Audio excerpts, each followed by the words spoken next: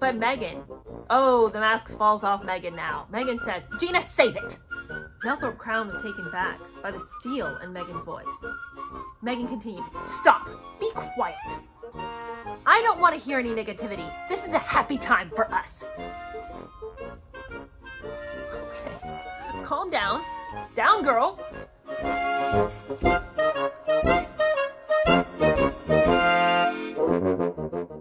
Good morning, how are you? Welcome to another episode of Revenge Review, and we're going through Tom Bower's Revenge as an Answer to Spare.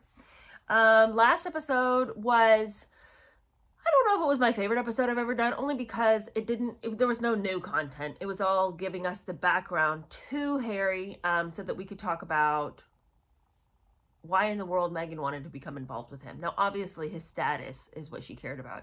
Because if she had met anybody else on the side of the road with the same backstory, she would have been like, no, thank you, that sounds like a basket case, right?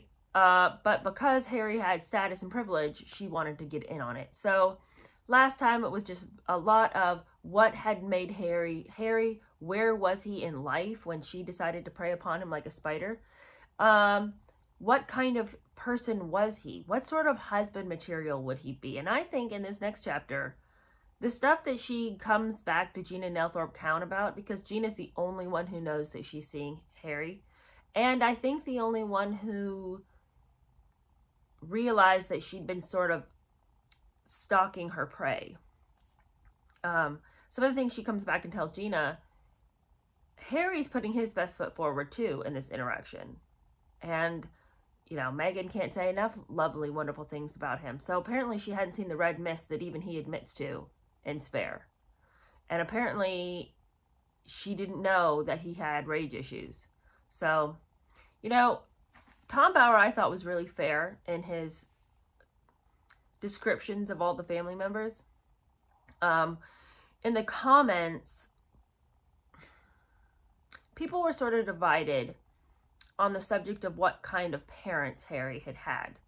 Now, I do think that we cannot judge the style of parenting by, say, today's estimation of parenting. First of all, today's parenting has enough problems of its own. I'm not saying, oh, well, because Charles and Diana weren't doting on him every 5 seconds and bulldozing everything for him and helicoptering him to death, they failed him. Hardly. That kind of parenting has its own problems. But what I'm trying to say, and if I failed to say it last time, what I meant to say was, I don't expect Charles, who comes from the old model of parenting, especially in the monarchy, to have been, you know, changing diapers and helping with homework. I mean, obviously I don't think that. But what I do think is that when he had opportunities to speak directly into his boys' life, specifically about their behavior, he chose not to because he didn't want to be yet one more difficulty in their life, yet one more stumbling block. I think he saw that erroneously. But I think that because he had been dealt with fairly heavily handed by his own father, he misinterpreted the best way to love his sons was to let them be and just, you know, fingers crossed they turn out okay, you know. And I've met so many parents like that who feel like, who are reacting to how they were parented, and so they have a very hands-off approach to however their kids do things, and they're just like, they'll come around, I did. Maybe, but you could probably negate a lot of the difficulties they'll have in life if you try to lead and guide them, even if that means you have to give tough love sometimes. That doesn't mean abusive love, that doesn't mean manipulative love, that doesn't mean that you're trying to crack the whip on your child's back and make it hard for them all the time. All that means is when you see them going down the wrong path, you don't just let them because you don't want to, you know, be a buzzkill, you know? Anyway, the other thing that I want to say about what I was reading in the comments was, oh my gosh. Okay, so Harry calls the barman an effing frog. And I thought that, I was like, what a dumb, childish kind of insult, you know? I mean, I truly could not understand. I was like, is it like calling somebody a fat pig? I mean, I was like, how childish and lame. That's why I laughed. I didn't know that it was a slur. So now I feel bad that I said it. I truly didn't know. I mean, when you consider the reports on his intellect, and when you consider Sandhurst's reaction to some of the answers they got, which they said were some of the most childish answers they'd ever received on the examination, it made sense to me that he would call somebody some kind of lame little name. Okay, so anyway, we just need to get right into today's material. The chapter that we're reading today is called The Catch. I really wanted to combine this chapter because it's short, so that means today's episode won't be as long as usual. But I couldn't combine it with the next chapter because the next chapter is super long. Next chapter might be like an hour and a half. So anyway, I didn't have time to film both things today. So we've just got one, but it's a good chapter. It's real good. Meghan's up to all kinds of nefarious ways, as she always is. And, you know, before we went and had that whole, you know, practically a whole episode that was just an aside to tell us all about Harry's background, where we had been up until that point was that Meghan has been moving and shaking and networking, and she's finally found her way to the prince. And she had become friends with Violet von Westenholz, who worked for Ralph Lauren, and Meghan was going to be wearing Ralph Lauren to Wimbledon, and so that was the connection there. Violet had grown up with Harry, and they'd been childhood friends. So when Meghan realized this, she asked Violet to make an introduction. Violet sent pictures of Meghan to Harry, and he accepted within a few hours this potential meeting, this blind date. I mean, what was it to him if he went out with this girl? Because, you know, it's at least something to do. He had been crying and complaining in the last episode that because I'm not a normal man, I can't meet people in normal ways. And he was looking forward to this setup. He thought maybe there might be something in it. And, you know, again, we also talked last episode when we were still on the whole Meghan thing, was that Meghan had one confidant in this whole thing. One person who truly knew what was happening, and that was Gina Nelthorpe-Cowan. Gina was very surprised Meghan had managed to pull this off. And Gina is still of the mind that Meghan wants to work. Gina really felt like Meghan had connected with her in order to get work in England because she wanted to further her career. Gina believed the line that Meghan wanted to be a working woman. And that she had, Meghan's always like, I never wanted to be a lady who lunched. I want things to do. So Gina had been working around the clock to find things for Meghan to do. But now Meghan has found her own way to progress up this ladder. And we're going to see the utter degradation of the relationship that she's built with Gina now that she sees that the end goal is in sight. She got no use for Gina. Are you kidding me? Gina is next to nothing in her book now because she didn't need Gina. What is a little L'Oreal campaign compared to being on the arm of a prince? You know, and quite frankly, Gina had never managed to secure her anything that exciting. So she just uses Gina at, like, right now, Gina is still in her life because she wants somebody that she can giggle with about who she's seeing. Because she can't talk to anybody else about it right now. But as soon as she can, I mean, she can't wait to kick Gina to the curb. You know, all the money she's paying Gina. And remember that Gina Nelthorpe-Cowan had really liked Meghan. They'd gone on trips together. She really thought Meghan was a nice girl. She was completely under Meghan's spell. She could not differentiate between real Meghan and fake Meghan. And quite frankly, Meghan had not shown her yet the ugly side. Remember, her agent in America, Lori Sales, the one who's really seen Meghan's side. Lori Sales was the one who had to come to Meghan and be like, pull it together, you're an embarrassment. And so to Gina, she had never yet shown that side because Gina still might have connections. Remember, every time she saw Gina, she was asking, don't you know any British men who are single? So Gina thinks that Meghan is just this really fun, girly girl, you know, just really on her game. You know, all the best things you can think about Meghan, Gina is still under that spell. Well, that little dream is about to come crashing down around poor Gina's head. All right, so Meghan has managed to make this date. Now, Harry, not surprisingly, had never heard of Meghan Markle. But he trusted the judgment of his childhood friend Violet, and he was excited to go out. A close friend would later say that one question Harry asked very carefully of von Westenholz was about Meghan's appearance. Exactly what did he mean about Meghan's background? Her biography on Google was enticing. So he wanted to get all the details. He wanted to find out, you know, does she really look this pretty in real life and all this. Well, apparently, whatever Violet knew, and Violet couldn't have known much. It's not like she and Meghan had known each other that long. Whatever she knew, she passed along to Harry, and it appeased him. He was happy to hear it.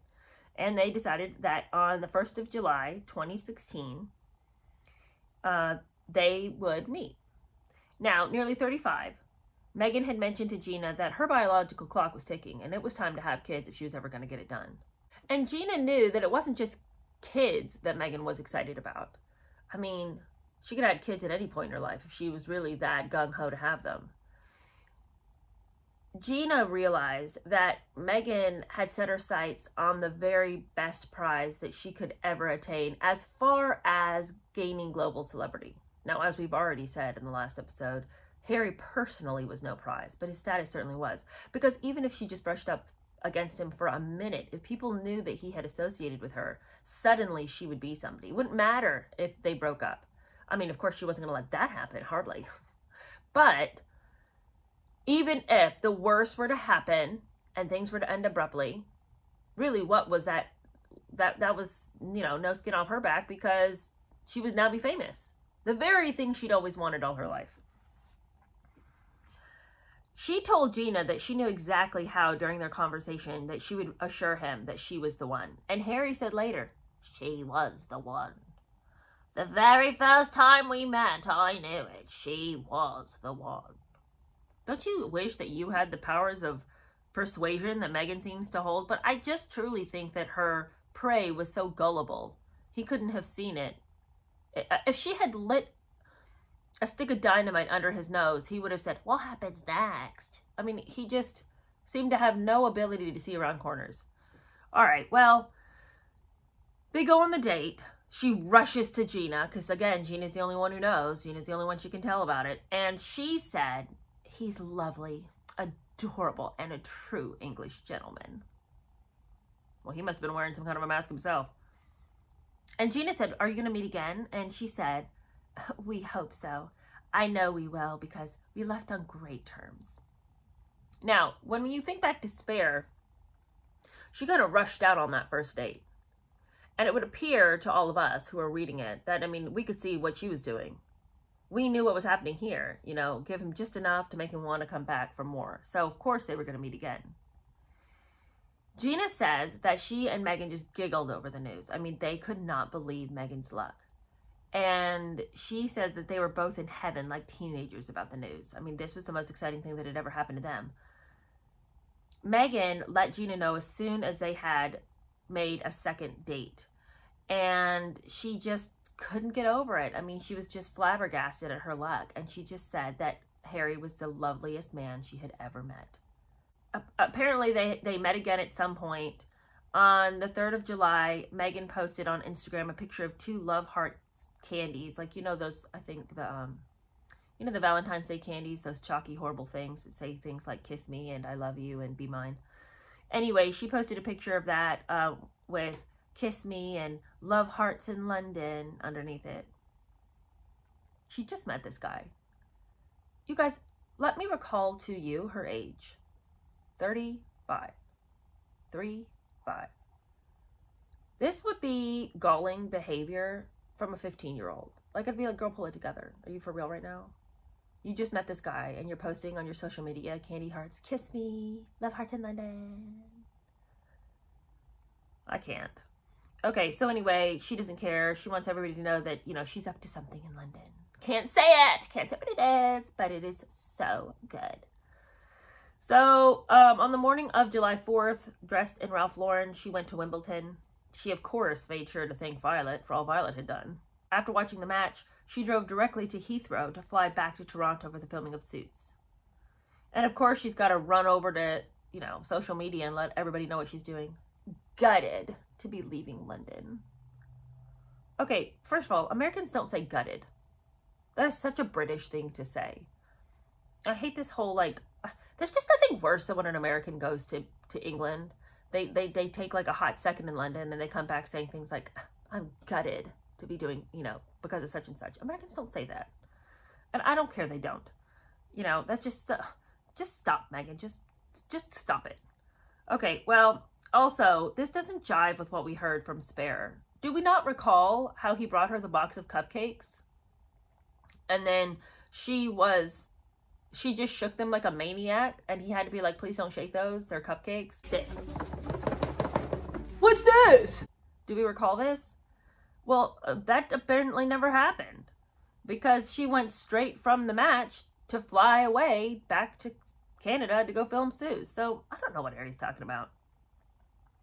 2 weeks later, Harry secretly flew to Toronto. Again, another lie in Spare. In Spare, he acts like he could never manage to get across the pond because it's just so hard for him to arrange, to transatlantic travel.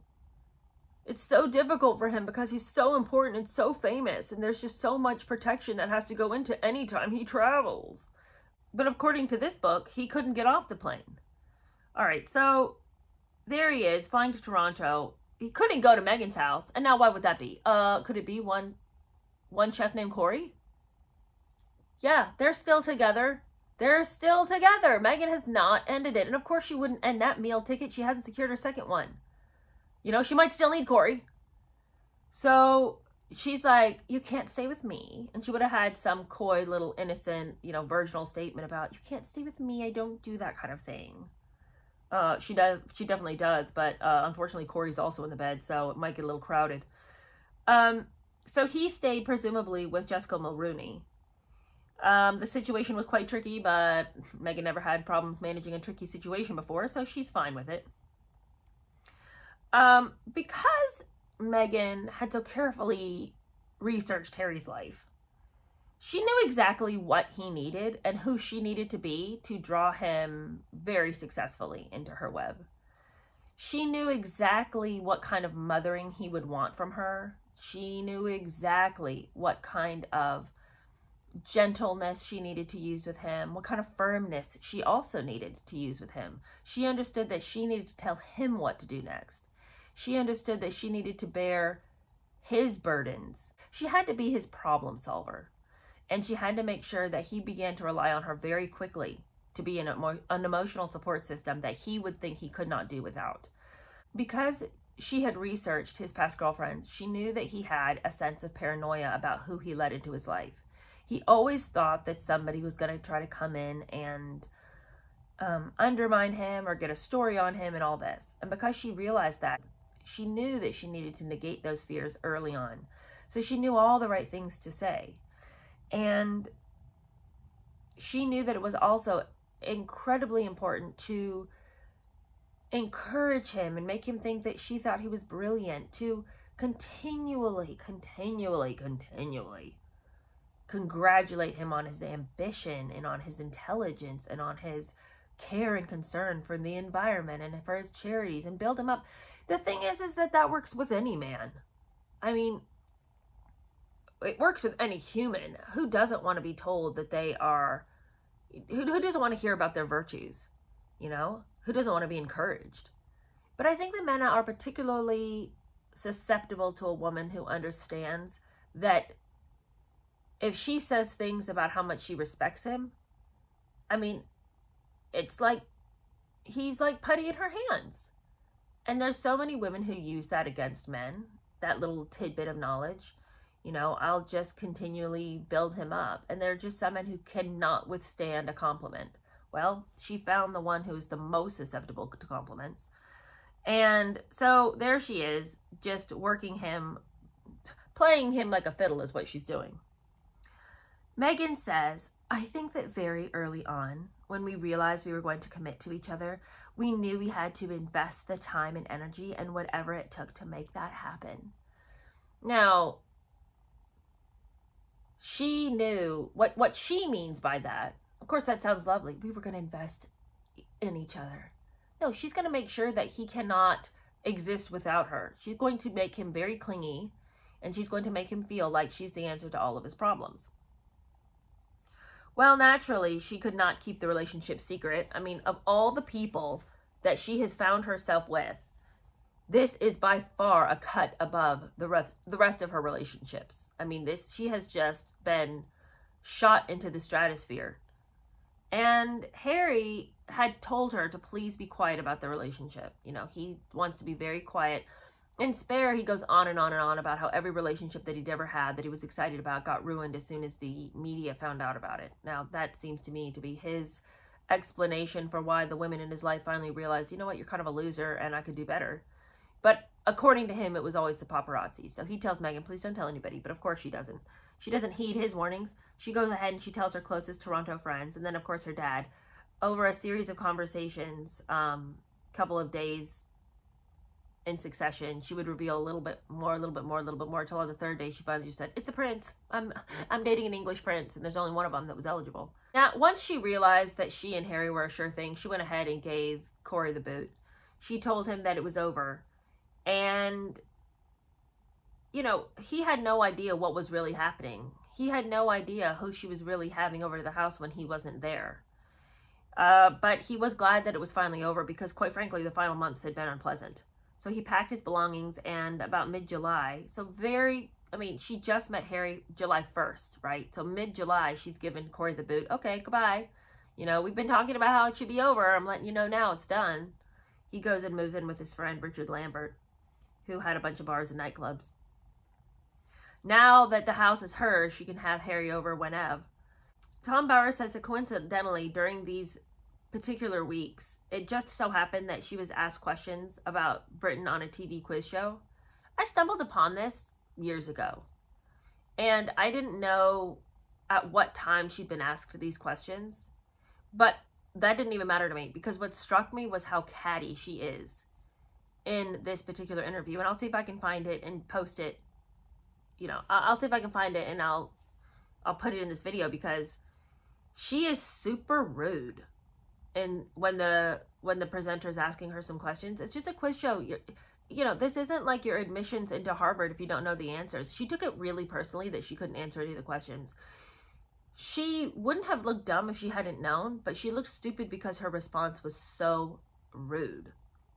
On the quiz show, they asked her if she knew the Cockney rhyming slang, apples and pears. Stairs. Obviously, she didn't watch To Serve With Love. If you did, you would know. But anyway, she didn't know that. All right, that's fine. We can give her a pass on that. She also had no idea who the three national animals of Britain's kingdoms were: the lion, the unicorn, and the dragon. And she was super dismissive. Here's the thing. Okay, maybe you don't know about the unicorn. Maybe you don't know about the dragon. But you don't know about the lion? Really? She's so ignorant. I'm sorry. She is. The things that she doesn't know shock me. They do, because I'm not saying you have to know all the things there are to know in life, but you should know a few vague and general things about other countries.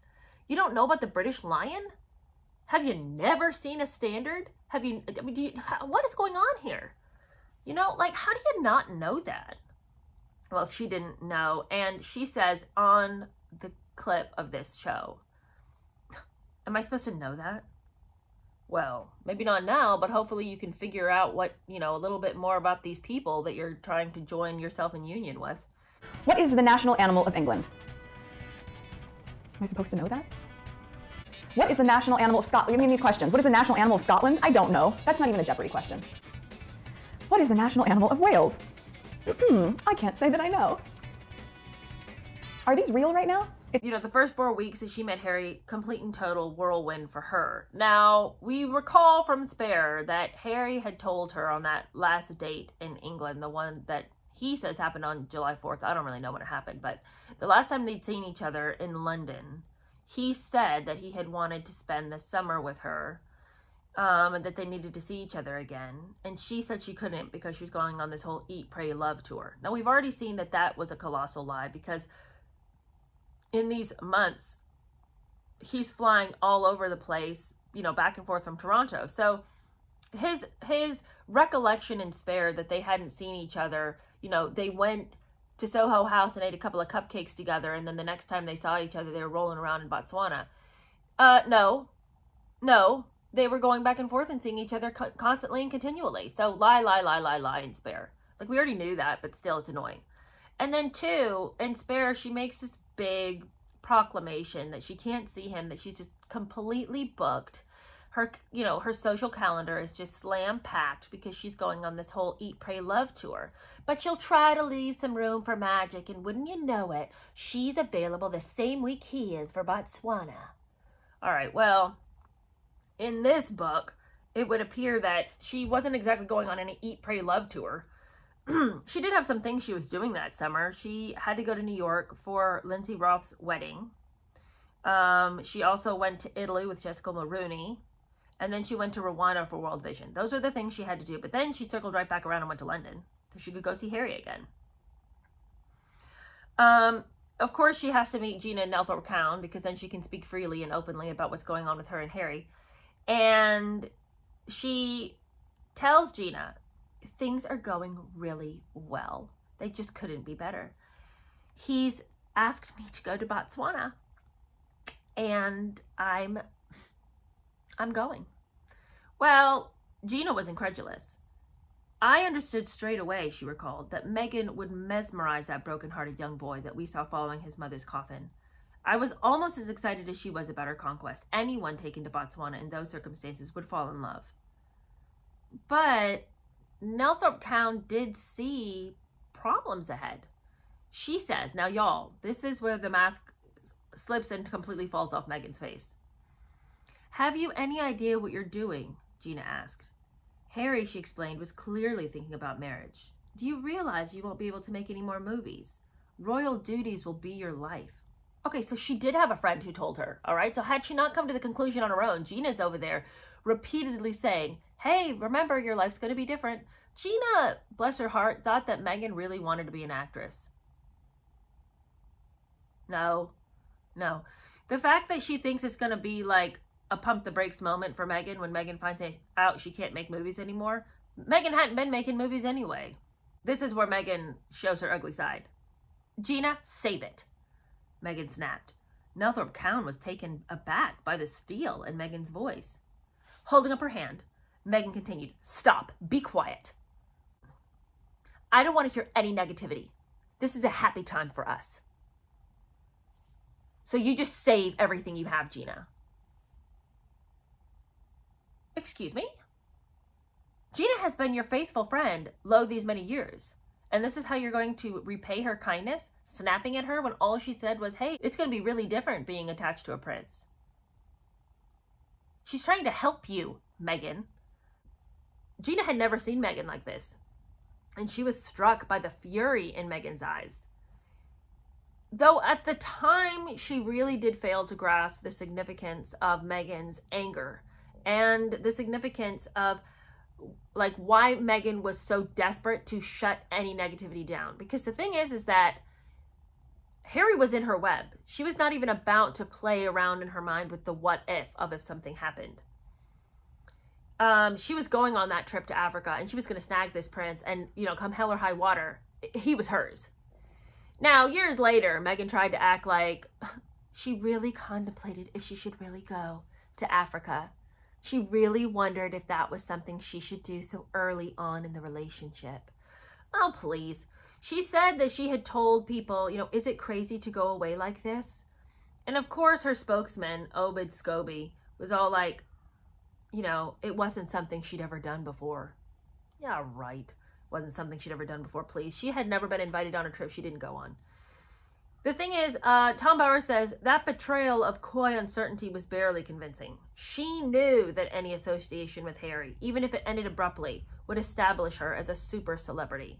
Yeah, right, she wasn't going to go on some trip to Africa with Harry, with Prince Harry.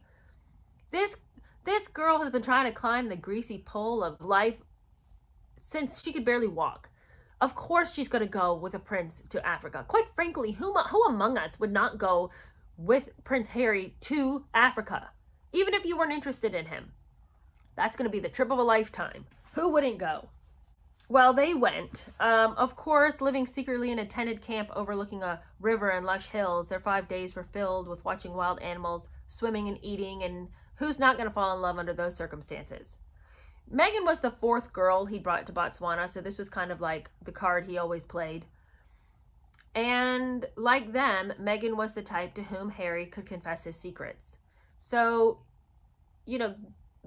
Meghan, I believe that the other girls were so much more sincere than Meghan ever was. Those girls were fine being Harry's girlfriend for a little while, but once they realized who he really was, they weren't willing to tack their life to his just because he's famous. They wanted more for themselves. But not Meghan. She loved the fact that he needed her emotionally. And Tom Bower writes that Harry could fall in love with her because she could save him from what he feared about himself. It was absolutely amazing to get to know her as quickly as I did, Harry later said. He goes on to say that the days were crucial to me to make sure we really got to know each other. I mean, he's so dim-witted. She is an absolute con artist. And of course she was going to make him feel like it was this wonderful, meeting of the mingling of two souls, He could not have seen his way out of that, had he had several guides dragging him by the hands. He wanted to be taken in. He had to have been. Anyway, by the time they returned to London, they had agreed that in future, while keeping their relationship a secret, they should not be apart for more than 2 weeks. She could not stand the idea of him ever coming to the conclusion that he did not need her.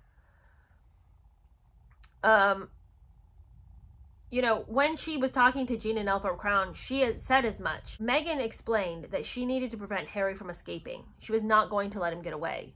So this whole thing about we need to see each other every 2 weeks. We need each other, and our love is so delicate and such a beautiful thing that we cannot be apart for more than 2 weeks. I cannot be apart from you for more than 2 weeks. And she makes it seem like she's doing him some big favor to do this. And of course, in Spare, he writes about it as though it was a big favor. He writes about the fact that she was always coming to see him because, of course, he couldn't make that transatlantic journey. It was just too much of a security risk. So she always had to come. And it's disgusting because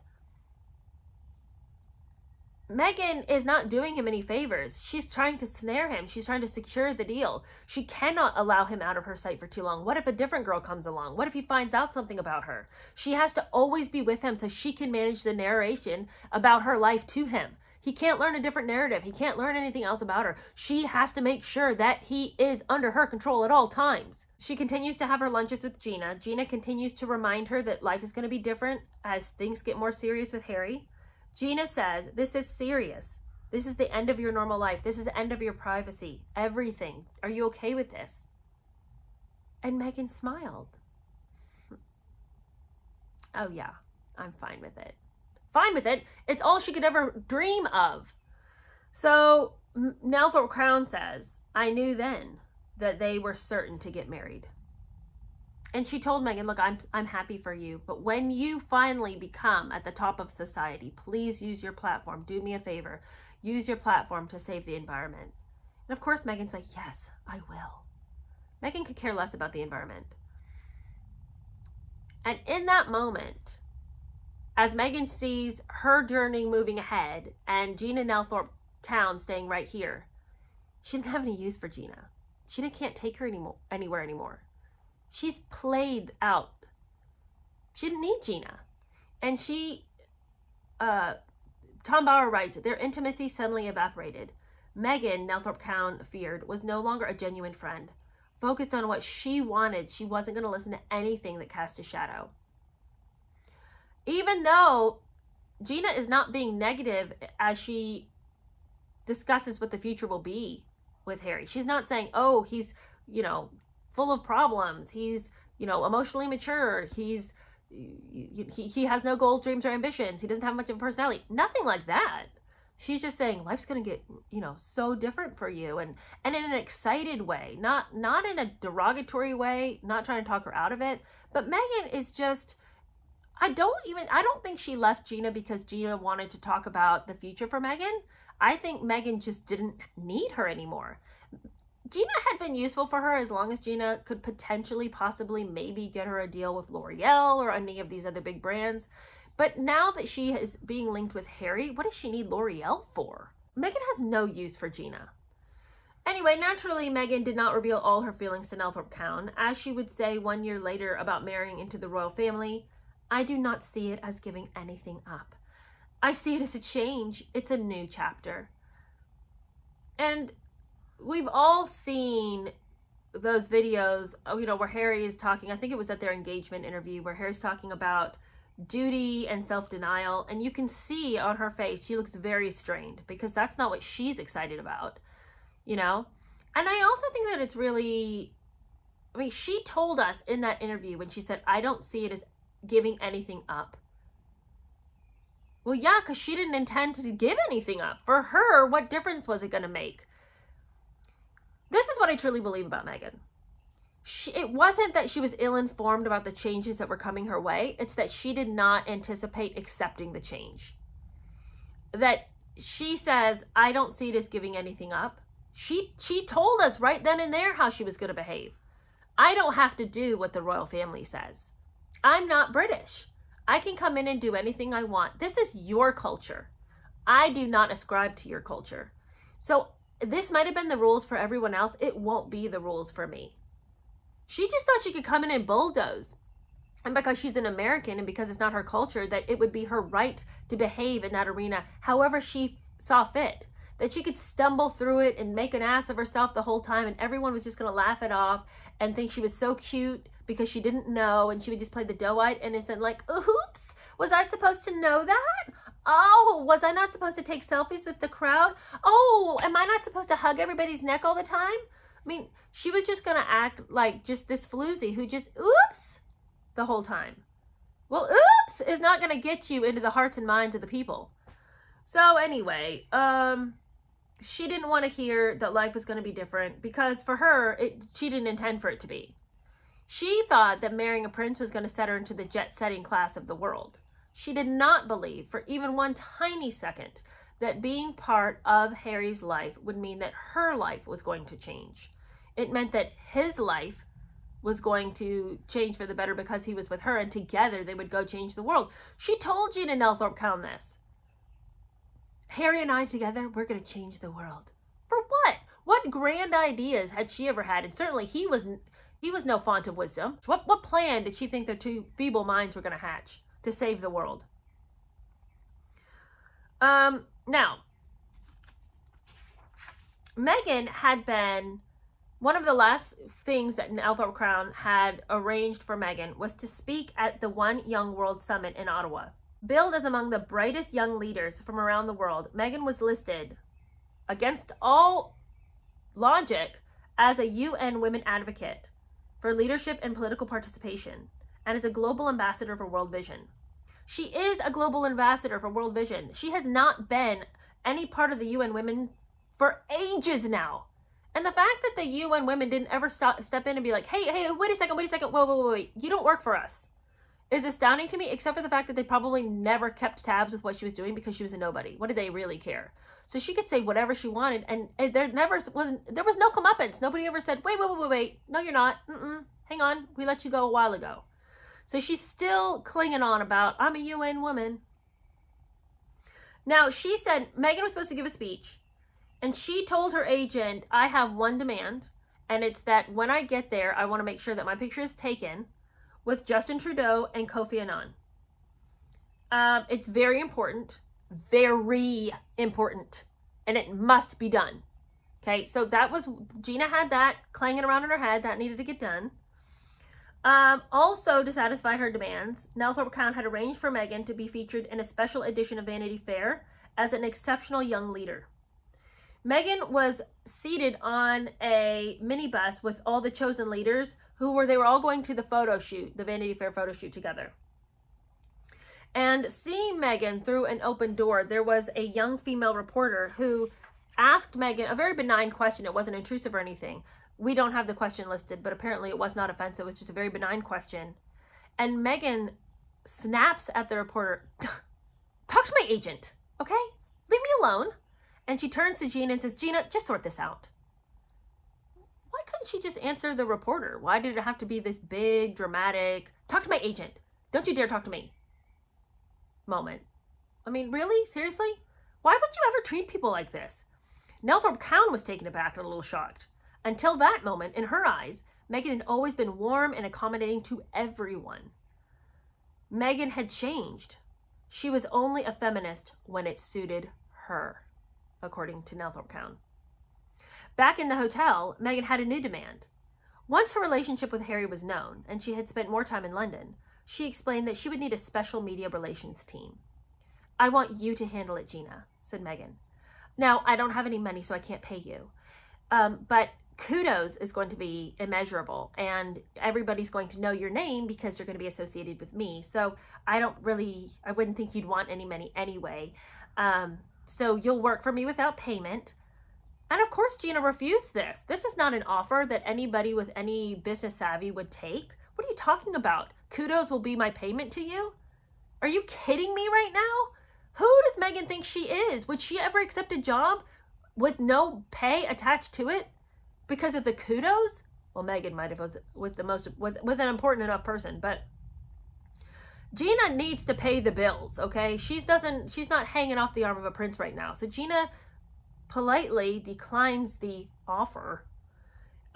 She was not a PR agency and she lacked the staff and expertise, but she promised Meghan that once Harry was connected and everyone knew that Meghan's commercial appeal, especially in America, would increase and Meghan wouldn't have any trouble finding a PR team that would work with her.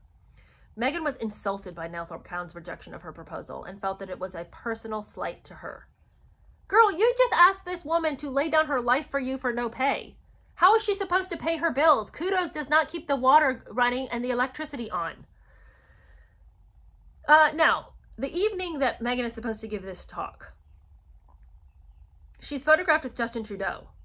But unexpectedly, Kofi Annan had left Ottawa the same day and missed the dinner. So her picture that she had wanted with Kofi Annan evaporated right before her very eyes. And the chance for the photograph was lost. Nelthorpe Cowan watched her client fume. The following morning, Meghan announced that she would not make her speech. She was returning immediately to Toronto. Suits was calling, and they had to get to filming immediately, and she just did not have time for this. Okay, well, you made a deal to make a speech, and Gina says, you've already agreed to that. You can't just leave now. They're expecting you. That's your time slot. The schedule's already made. You can't, it's today you're supposed to give that speech. You can't just leave. And Meghan's like, I am leaving, and you can sort it because you're my agent. So you'll tell people what needs to be told. I'm done. I'm out. I'm going. Meanwhile, while Meghan is chewing up Gina, somebody comes up and interrupts their conversation. And then Meghan rounds on that person and proclaims, don't these people have manners? She didn't even greet me when she came up and interrupted us. How dare her?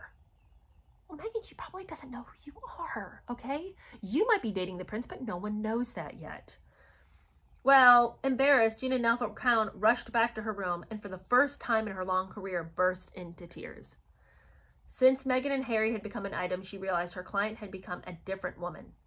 There was a big change after that, says Gina. The change was partly influenced by Harry's obsession with the importance of protection, bodyguards, and privileged status.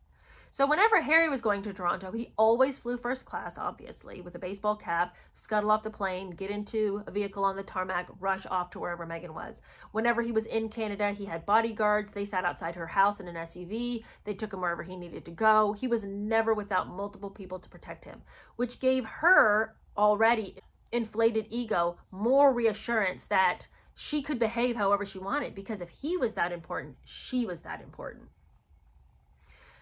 Those privileges influenced her reaction to an encounter in the first-class airport lounge on a return trip. An airline official asked her to move to another seat to make way for a group of male Colombian dignitaries. Without protest, she picked up her bag, but in the future, she pledged, no one would ask her to move. Okay, well, is she Rosa Parks? I mean, Meghan did not need anybody to give her another ego boost.